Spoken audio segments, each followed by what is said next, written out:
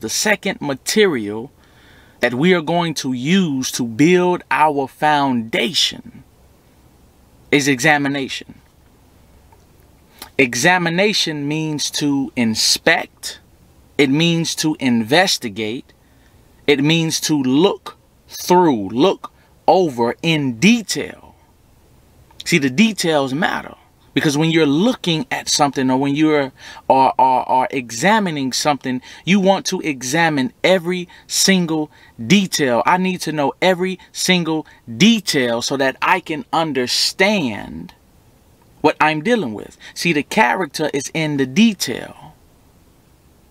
So when we think about examination, I want us to understand that examination is a necessity. Self-examination is a necessity. See, the more we examine ourselves, the more we understand ourselves. See, when you examine something, you are examining it to understand the nature, right? We are examining ourselves to understand our nature. We are examining ourselves to understand our condition. And the more we take out the time to examine ourselves, the more we will see the different levels of ourselves.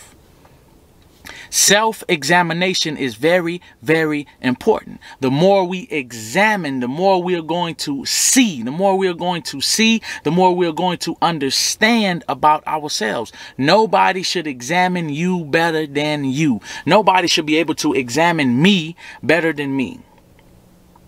So I have to make time. We have to make time to examine ourselves daily, because there's always something that we can identify. And remember, when we are examining ourselves, we are examining ourselves to identify ourselves. Identification is everything. One of the reasons why we can't identify ourselves the right way or the correct way, or we don't know who we are, we don't know where we're supposed to go, we don't know our purpose, is because we do not take out the time to examine ourselves. When you talk about something that is broken, something that is damaged, in order for you to understand how bad it is, how badly damaged it is, or how badly broken something is, you have to examine it to understand how it's supposed to function, to understand how it's not functioning, to understand what caused it to break, or what caused it to function this way, or how was it functioning before.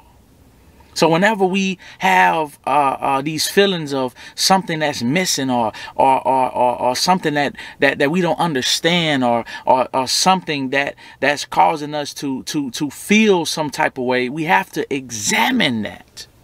Examine how we feel. Examine how we think, because we're trying to understand. And when we're able to understand, that knowledge that we receive is going to help us move forward. But the less we examine ourselves, the less we are going to know about ourselves. The more we complain, the less we are going to examine. And the less we are going to examine, the more we are going to get into the habit of lying to ourselves. Think about it. A complainer will never be an effective examiner, because that person that is complaining, or if I am complaining, or I'm finding every reason to complain, and don't take out the time to examine myself, guess what? I am building myself up to receive a lie, and I'm lying to myself. So I don't want to be a complainer. I'd rather be an examiner. I don't want to complain all the time. I'd rather take out the time not to complain, but to examine myself. And the reason why I say we become liars, or we lie to ourselves, because we complain. I don't have time. I don't have time. I don't have time to do this. I don't have time to do that. Have you sat down and examined your schedule to see how much time you actually have in a day, and put everything in order? Or I don't have the money to do this. I never had this. That I don't have money to do this. I'm always broke, or I'm always barely making it. I'm barely making ends meet. Listen. Have you sat down and examined your finances? To see where your finances go? See, it's easier to complain. But the work comes in when we are willing to sit down and examine ourselves, inspect our hearts. Because there's a lot of things that we are going to find out that's going to rock our world. It's going to shake us up. But we need that. So we have to be more examiners and not complainers. Because the more we complain about something, the more we complain about our lives, the less we're going to examine, and the more we're going to want to find another complaint, and all we're doing is just lying to ourselves. So we have to examine ourselves down to every single detail, right? When you go and buy clothes out of the store, you examine those clothes. You want to make sure there's no rips in it. You want to make sure there's no stains on it. You want to make sure the price is what you want to pay. You want to make sure it's the right color. You're going to look at the tag and make sure it's the right size. Everything we're doing, we examine it down to every detail. Because we want to make sure it's what we want. So when we think about ourselves, we have to think about ourselves on a higher level and say, you know what? I want the best for myself. I want the best out of life. I want to make sure that I am living up to my best potential. And the only way I'm going to do that, I have to continue to examine myself. It's easy to look at yourself. We look at ourselves all day long. But when was the last time we seen ourselves? See, there's a big difference.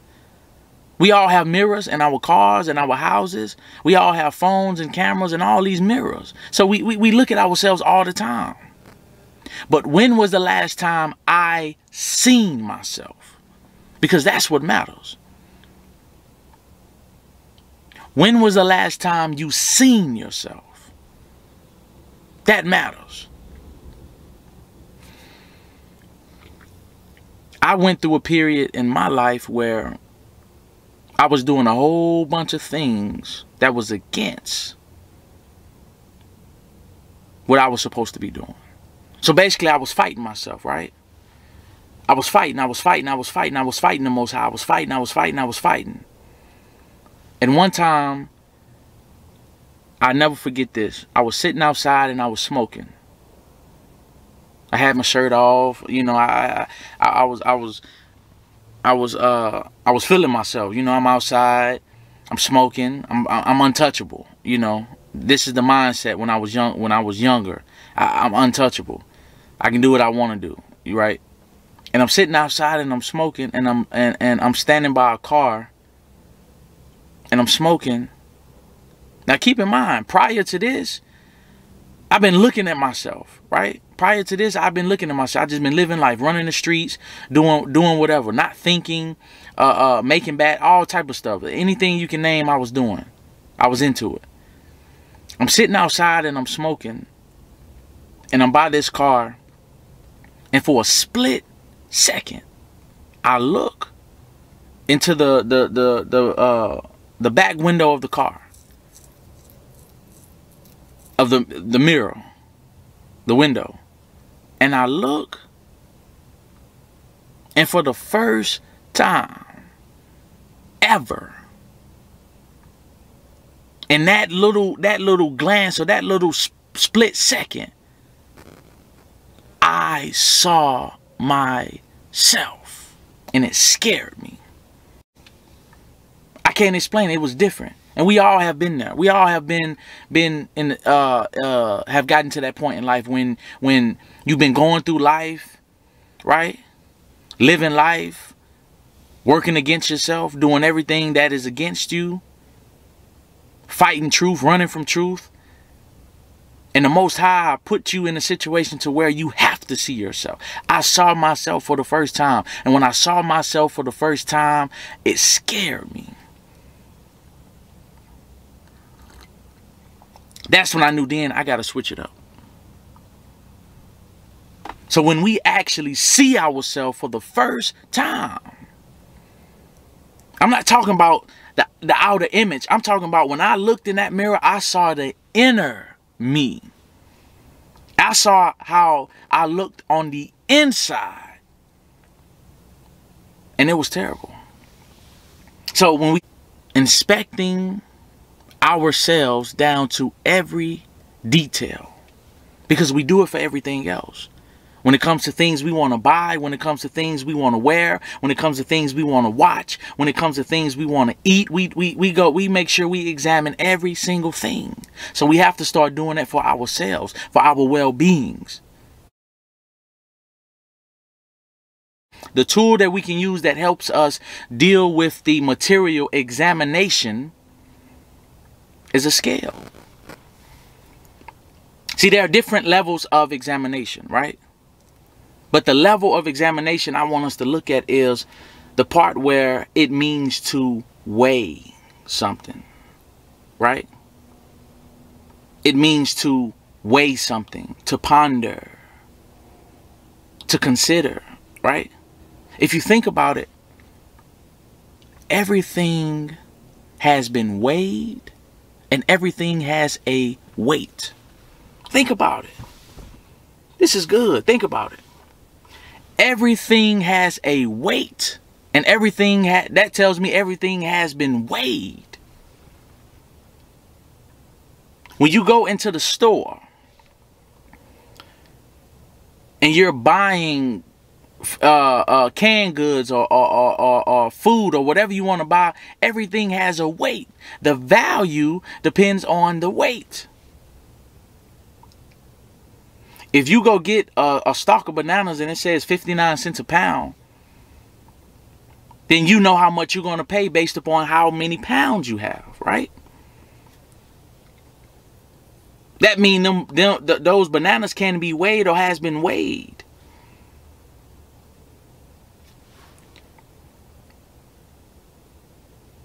Your car that you drive has a weight. Everything has been weighed. Every time you go to the doctor, what is the first thing they want you to do? They want you to step on the scale. So the tool that we are going to use to help us identify or help us understand and work with the material examination, help us work with examination better, is a scale.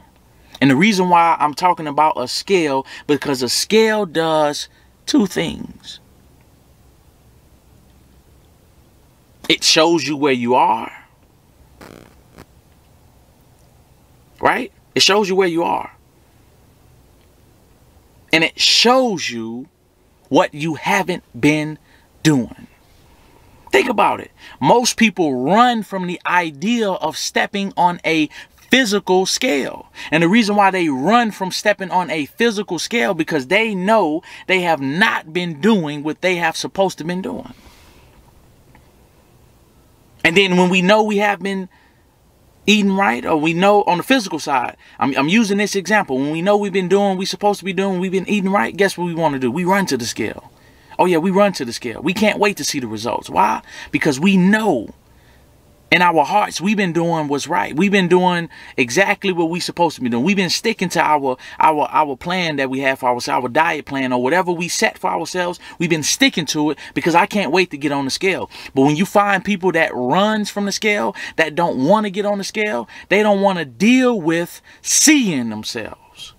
So when you think about examination, I want us to think about a scale. And the reason why I want us to think about a scale, because a scale is designed to show us where we are and to show us what we have not been doing.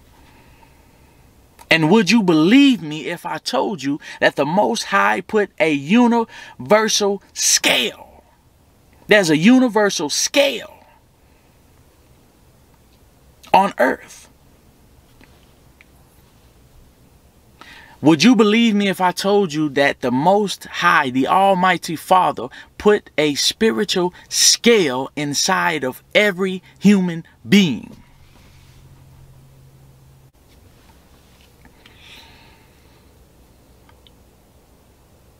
The more we run from that scale, the more we are running from the truth about ourselves.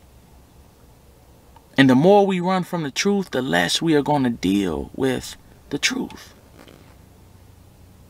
Would you believe me if I told you that the Most High put a scale inside of every human being? You can call it what you want to call it. I'm calling it a scale. Because when we step on this spiritual scale, just like that physical scale, when you step on that physical scale and it shows you where you are, it shows you how much you have lost, how much you have gained, and where you are. The same thing the spiritual scale does. When we step on that spiritual scale, it shows us the real us. It shows us what we haven't been doing. It shows us what we need to do. It tells us where we've been going. It shows us where we need to be going. It tells us who we need to hang around. It tells us who we shouldn't hang around, what we ought to be doing and what we shouldn't be doing. There is a scale that is inside of us that the Most High put there to balance us. See, a scale is about balance. If it's too heavy, it's going to tilt, right? But when it's balanced, it's leveled. So this scale that the Most High put in us is to level us. It's to keep us in harmony, to keep us in balance. But when our thoughts are clumsy and our minds are clumsy and we're tripping over things in our mind, we're off balance. But the Most High put a scale inside of all of us, each one of us, to tell us when we're not going the right way. To tell us when we're not acting like ourselves. To show us that we are not speaking how we ought to speak. To show us that we are not thinking how we ought to think. To show us our true self. Now you can run from that scale or you can step on that scale. And the more we step on that scale, the more we begin to take accountability for ourselves and understand that there's something that I need to do. Instead of pointing the finger and blaming. Because we all have a scale inside of us, and that scale is designed to help us find out. Meditation is very, very important when it comes to examination. Because the more we quiet our minds and the more we calm our minds down, the more we block out all of the noise, the more we're able to meditate within ourselves, the more we are able to examine ourselves. See, we want to weigh our hearts. We want to weigh our minds. We want to weigh our spirits.